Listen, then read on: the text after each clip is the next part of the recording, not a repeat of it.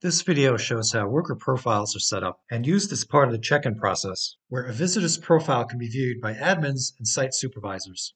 A person sets up their profile using the Visitor app and can update their profile at any time with new information. Detailed information and a photo are part of the profile, as well as certifications and supporting file attachments. A visitor's profile is visible through the admin app. Now let's take a look at how a profile is set up. The visitor goes to app.safesitecheckin.com from a web browser. The app lets the visitor look at all the check-ins that were done through the device, record observations, and also enter their profile. The profile is associated to the user's cell phone number or email address. We recommend using a cell phone number because it's easy to verify with a code that is sent to the device. The page lets the user put in detailed contact information as well as emergency contacts.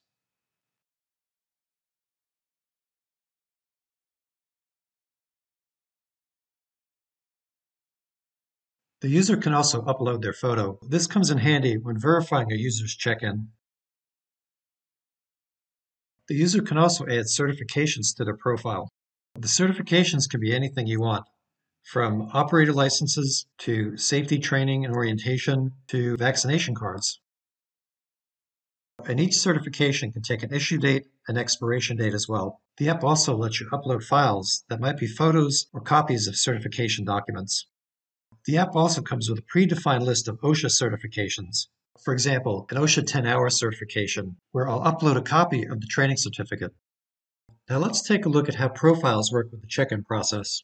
If the user is not already signed into the app, then the check-in homepage will give them an option to sign in. The user enters their mobile phone number, then a verification code is sent to the phone. The user enters the code, then they continue their check-in process, where their contact information is populated from their profile. The user then fills in other check-in information. When the user dismisses their badge, they're taken back to the user app.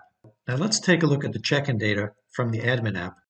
When you look at an individual check-in record, you can see their detailed profile information as well as any of their certifications and file attachments.